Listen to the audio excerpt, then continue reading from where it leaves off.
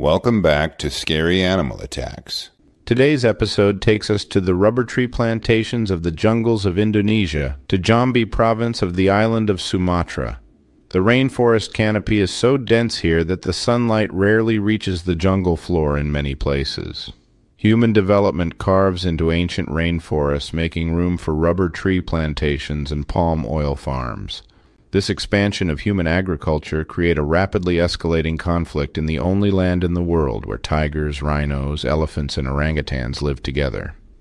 Some of the animal species here are diminutive versions of their counterparts on the mainland of Asia and are only found here on Sumatra.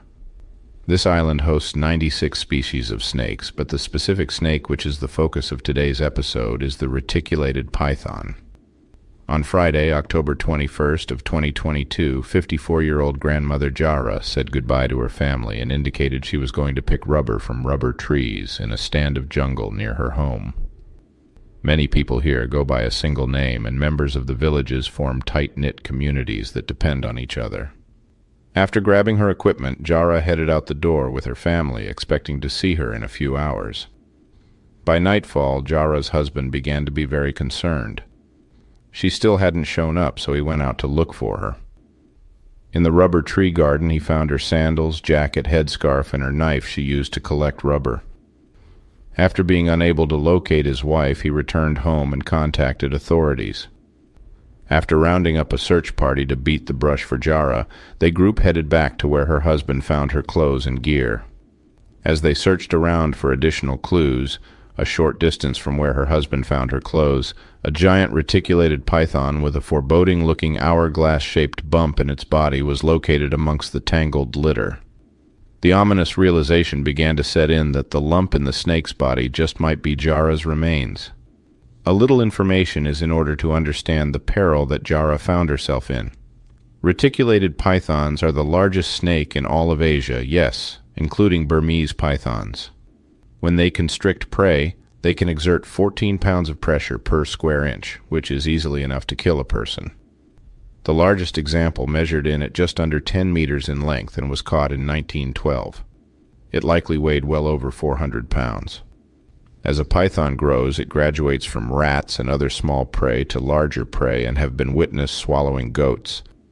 They have long, curved teeth which angle back toward the rear of their mouth that act as a one-way grip on its prey as it is swallowed. A single large meal may take the python weeks to digest, and for several days it may be unable to move until its meal is partially digested. The search part immediately turned into a recovery party bent on pulling her corpse from the ravenous reptile. As they searched the tangle of roots, leaves, and branches for the python's head, one of the volunteers lifted a forked stick to trap the snake. In the video posted on our Patreon account, which is linked below, he is shown pinning the head of the snake to the ground while a machete-armed assistant hacks it from its body.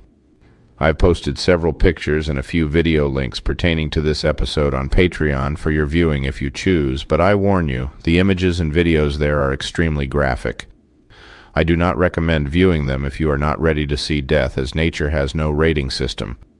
After striking the snake and severing its head, the villagers turned to investigating exactly what the big bump in its body was. They took out knives and began carving their way through the solid muscle body of the python, which was a little under 3 feet around. As they parted layer of tissue after another, they eventually reached the long and distended stomach. They cut open the stomach, and the body of Jahrahs, which had just began being digested, was pulled out. The worst possible outcome was now a certainty, as her fate was apparent to every witness there. Being familiar with how reticulated pythons hunt, villagers described Jahrahs' struggle in intricate detail. They indicated that the snake undoubtedly clamped its massive jaws onto her and immediately wrapped her in its muscular body several times over. Once it had completely encircled her body, she would be unable to resist its powerful contractions. Each time she would exhale, the python would have tightened its grip on her, further squeezing her air from her lungs. With each contraction, the python's death grip would rupture blood vessels and break bones. This process may have taken upwards of 30 minutes, depending on how hard she fought the snake for her life. Villagers who have witnessed similar attacks on goats state that the entire struggle may have taken around 2 hours to complete, including her being swallowed by the snake. There is no doubt her last minutes were terror-filled and extremely painful. Her body was recovered fully clothed and removed, along with the body of the python. This would be a comforting place to end the incident, but it isn't quite the end. The villagers had previously pursued a reticulated python which was even larger than the one who killed and ate Jahrah. It was about 27 feet long, and when villagers piled on it to take control of it, it overpowered several men. Fearing for their lives, they were forced to release their grip on the snake and let it retreat back into the rainforest. This snake is still out there and can easily kill and eat another person if it so desires. The villagers are concerned that there are larger snakes in the rainforest nearby.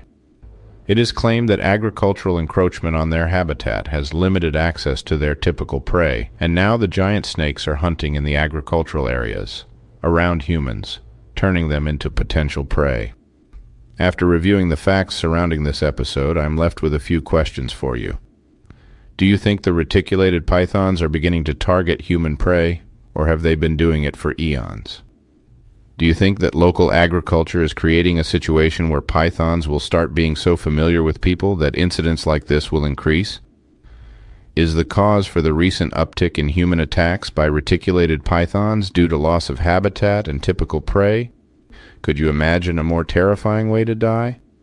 I will enjoy reading your comments, so post them in the comments section below and let's talk about it.